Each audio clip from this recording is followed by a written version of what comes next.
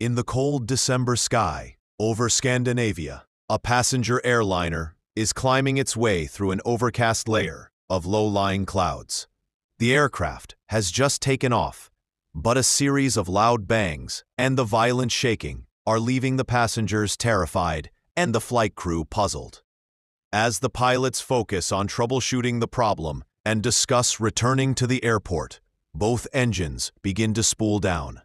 A frightening realization hits the flight crew. They might not make it back to the airport before running out of altitude.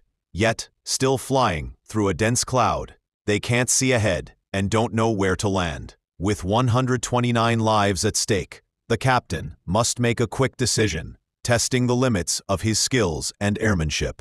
Can he turn his bad luck into a miracle, or will this event become one of Sweden's darkest days?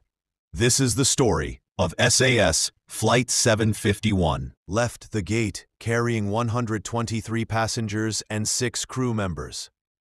After starting the engines and completing the necessary departure checks, the pilots taxied the aircraft over to the de-icing bay.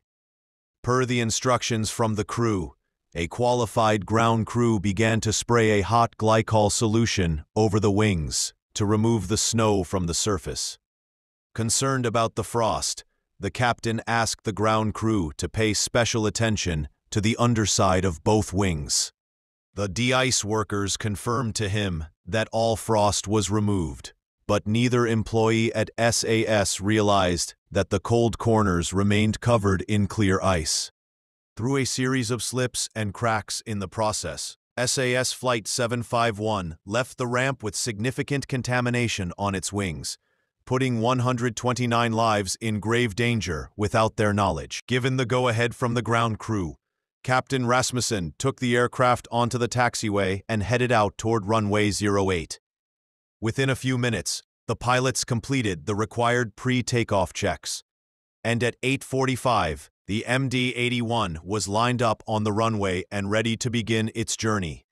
As the captain applied takeoff power, the engines spooled up and the aircraft began to accelerate.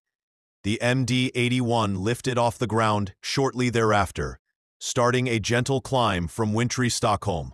These were the last few peaceful moments on board Flight 751.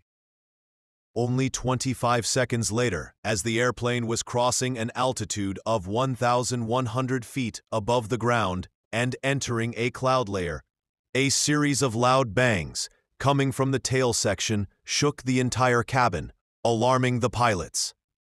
"I believe it's